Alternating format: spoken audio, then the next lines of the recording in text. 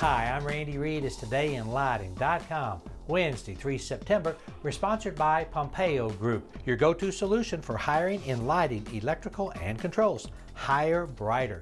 If you enjoy Today in Lighting, please hit the like button. Here are the stories making news. Flushing Meadow Courts is currently hosting the U.S. Open and is the only professional sports venue certified by Dark Sky International.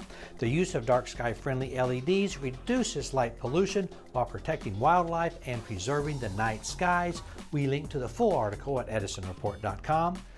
Paula Martinez-Nobles of Fisher Morant Stone reflects on rapid tech shifts, AI, and collaboration with affirming that lighting design's core purpose, shaping spaces and experiences through craft, remains vital despite changing tools and expectations.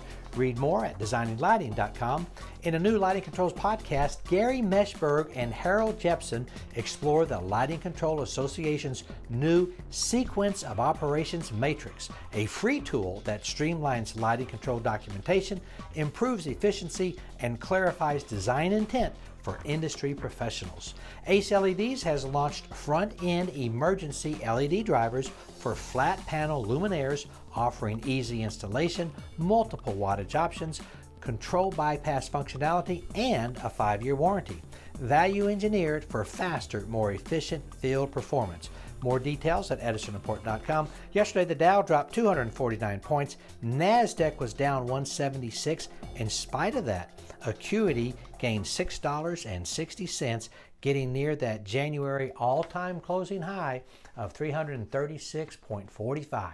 We wish them luck, maybe this week. That's it. Go light up the world. Have a great day. Pray for peace.